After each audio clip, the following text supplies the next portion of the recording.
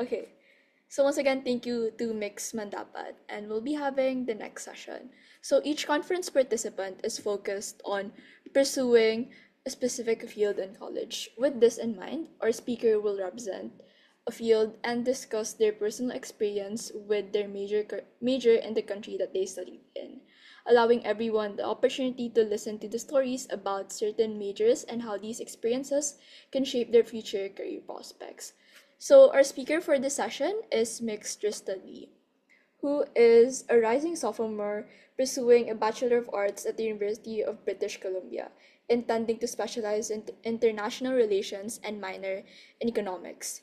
Her interest in such fields have driven her to engage in nonprofit organizations and volunteer works, and for the past 4 years have enabled her to hone and develop skills in external relations, marketing, and creative work. In high school, she served as an active member of her strand based organization and the Fair Sponsorship Committee, as well as the sponsorship head of the Variety Show Committee. At present, she continues to immerse herself in the community at UBC. With that, let us welcome our next speaker, Mix Trista Dy. Hold on. In a while, Mixture Study will be joining us as a panelist. There you go.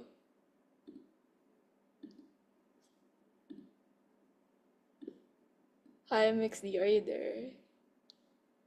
Hi, hold on. There, I can see you.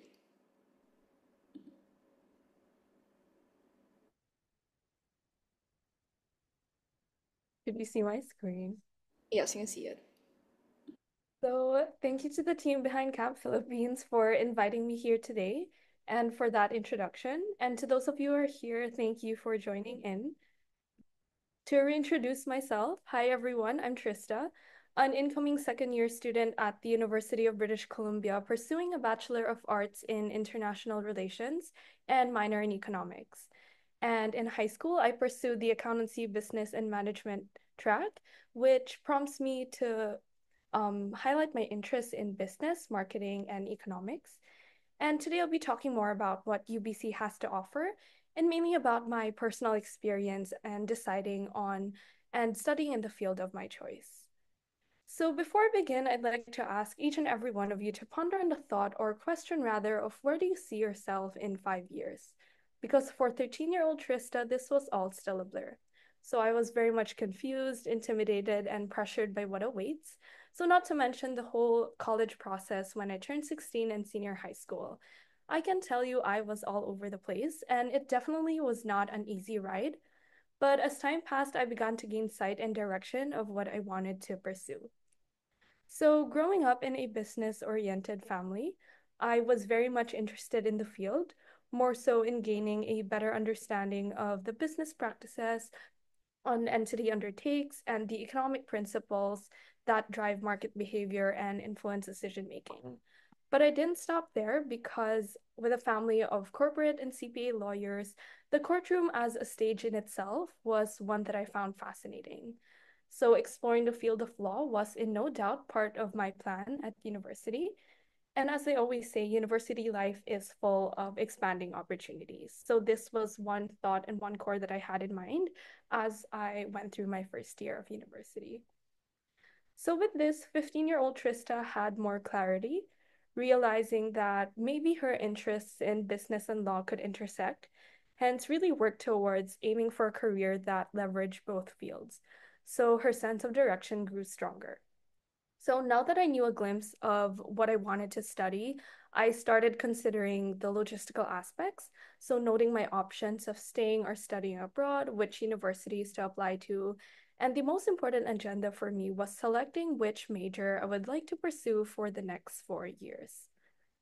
So fast forward to 3 years later, I am here pursuing my education at the University of British Columbia. The journey was fulfilling, especially when I gained sight and started to reflect on how it has made my freshman year and hopefully the years to come worthwhile. So, UBC is among the top 40 universities across the globe, renowned for being a global hub for learning, teaching, and research. So, its resources of an esteemed faculty, valuable networking, and research opportunities are what I find value in as it continues to enrich my experience. So UBC has a total of 43 undergraduate degrees across its two campuses, the Vancouver and Okanagan, and over 250 programs to choose from. And for me, I was very much drawn to UBC's Bachelor of Arts and both its international relations and economics programs. So, one of the key reasons I took into account when thinking of where to pursue my education was not only how I would be able to adapt to the environment, but how the university and its resources would help me in terms of accomplishing my goals and what I would like to get out of my whole experience. I was also looking at the availability of undergraduate degrees as well as the variety of faculties and schools offered because I really wanted to explore diverse fields and stay engaged in learning in what I love most. So apart from that, I also liked how UBC's International Relations program offers a more diverse perspective and not just focuses on a specific area such as Southeast Asia or Asia, which is the case for schools here in the Philippines, where they have a tendency of explaining things in a more localized view.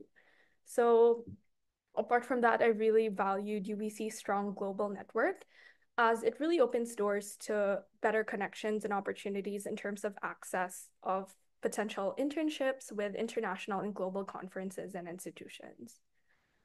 So in the Bachelor of Arts degree, UBC gives students full control of their academic journey by allowing them to select one of three options for their first year of study, which is the Arts 1, coordinated arts program known as CAP or the custom timetable.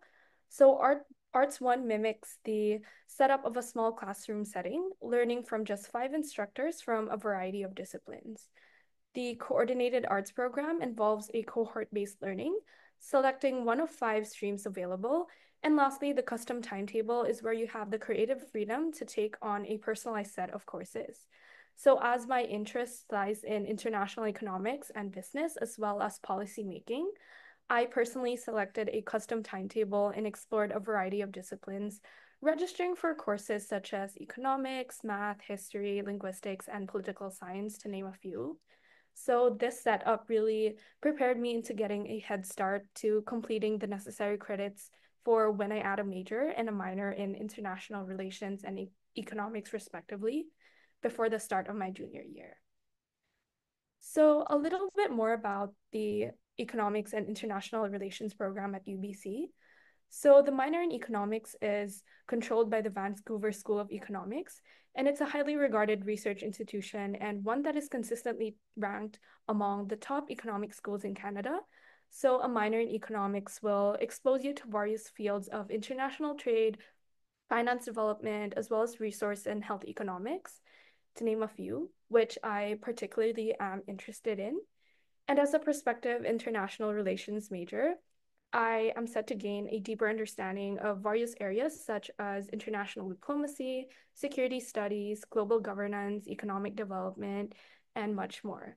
So it very much draws on diverse disciplines that enable you to focus on one of 3 streams or take a variety of courses that are a mix of the three.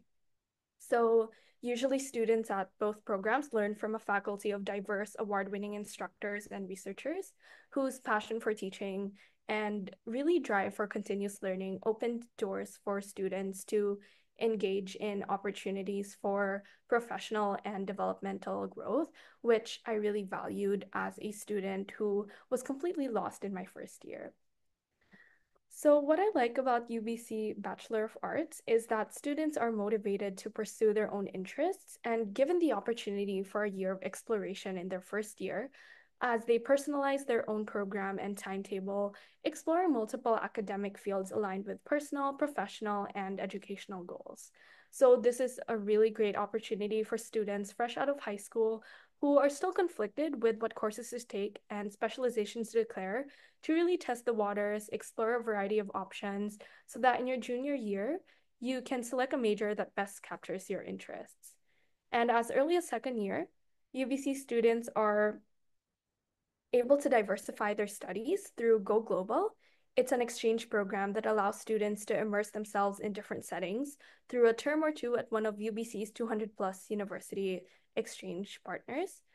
This promotes meaningful engagement and global awareness, which is counted towards your degree requirements as well. But apart from this, UBC prides itself on experiential learning as students engage and apply their classroom learnings to the real world. So they gain 12 months of professional paid work experience and expand their network while completing their degrees at UBC through the Arts Co-op. It's a program that enables students to immerse themselves in public, private, and nonprofit sectors. So, with all that, one advice I like giving to others is that there's not a one size fits all approach to everything. With application season on the rise, maybe peers interested in your pursuits for the next few years, family asking about your plans, you definitely will feel the pressure getting to you, but it's all completely normal. So at university, you may make use of peer academic support or academic advising services, which is also offered at UBC, will help in providing information on academic requirements and resources, as well as assist you in every step of the way as you navigate your degree program. But in the end, it's really important to just have fun in the chapter that you are to write for yourself and value and take in the experience and memories that you make along the way. Because first year, or maybe in the next few years at university, it will go by really quick. So this marks the end of my talk. I hope to be able to give you a glimpse into some of the opportunities that await at UBC and how studying there like is. I hope I was able to motivate some of you going through the whole college admission process, but always remember that whether you're contemplating on studying abroad or looking for a university here in the Philippines, that that will inspire you to pursue your interest. Always remember that every journey brims with potential. So thank you for your time and have a nice day. I'm good to answer some questions. Thank you, Mix D. So, if you guys have any questions, please send them in the Q&A feature. So, we have the first question here. Uh, what made you interested in pursuing IR? Yeah, so I was very much interested in both business and law, and I really wanted to find a program that intersects the two together. And I feel like international relations was a really great way for me to do that because it touches upon topics that span from political science, economics, and really law in general.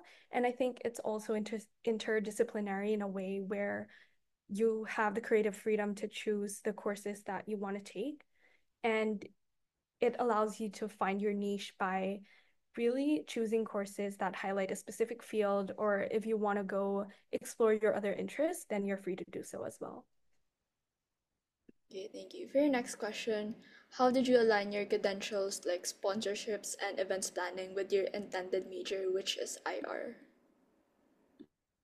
I feel like it's not mainly about the credentials, but more so the qualities and the skills that you get along the way. Being in sponsorships and events planning has really taught me to properly engage in leaderships and try finding a community at UBC where I feel most comfortable at, which really enables me to um, perform with my potential. And I think it's a great way as well for economics, as I plan on minoring in economics, to really um, connect the two together in terms of the business aspect and in terms of networking with other people. Thank you. Next question is, any advice for students who are interested in pursuing finance or econ abroad but are uncertain how to choose the right destination or program? I feel like finance and economics are really competitive programs, and it's really good as well for the job market as they are trying to get students who are very diversified in such courses and in such programs. I think choosing the right destination or program really entails knowing what resources are available to you and how you could contribute to the community and at the same time use those resources comfortably. And I think it's also a great way for other people to learn more about what courses what courses interest them, just so they can find a university that really caters to their needs and wants. Thank you. We have another question from ex Ali Pena. What exactly made you choose UBC? So it was more of like a family decision with where I would study in terms of the place in general. So I was only allowed to go to Vancouver or in the Philippines. But given the opportunity of being a citizen in Canada, And with the access of resources that UBC has, that's mainly one of the reasons why I decided to pursue my education at UBC because of its faculty and the resources that they have. Okay, thank you. Next question is, where else did you apply to, and did you know what field you're going to pursue already when you were applying? Yeah, definitely. So I applied to two universities in Canada, mainly University of British Columbia and Simon Fraser University. And I applied to three universities in the Philippines, Ateneo, LaSalle, and University of the Philippines. And I had a glimpse and I knew what I wanted to pursue in university, but I wasn't keeping my doors closed. I was very much open to the fact that these might change. So I tried to get a program that was very diverse, and I'm very much contented with where I am now. Okay, thank you so much for your response. So, yeah, if you guys have any questions, just send them in the Q&A or send them to us via chat.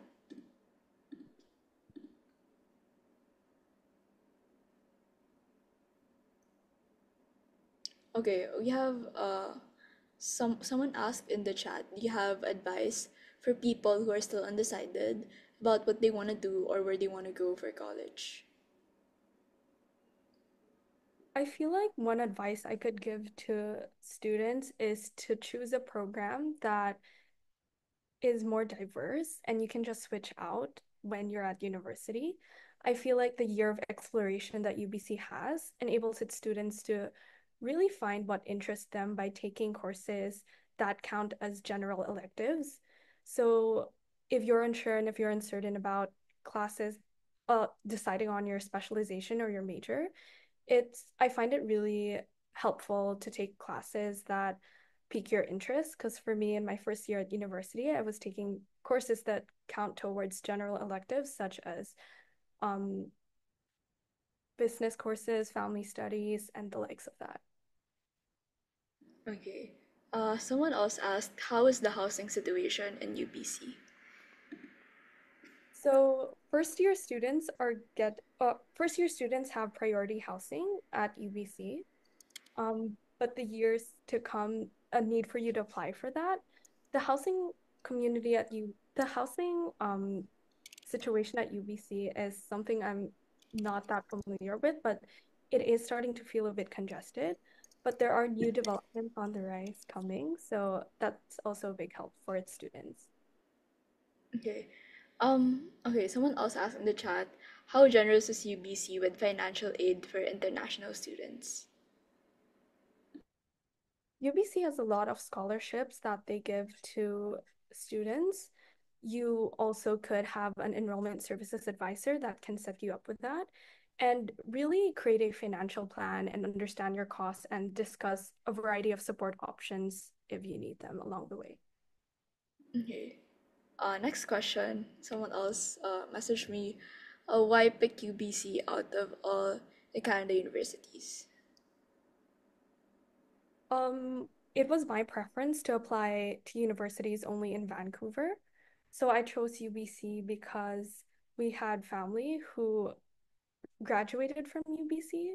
So I was very much comfortable being a graduate at UBC or a student at UBC. And because of its resources of an esteemed faculty and it being one of the top universities in the world, I know that I would be able to enjoy my university experience through using the variety of resources that they have, and that the education that I would receive is something that's holistic and something that I would very much enjoy.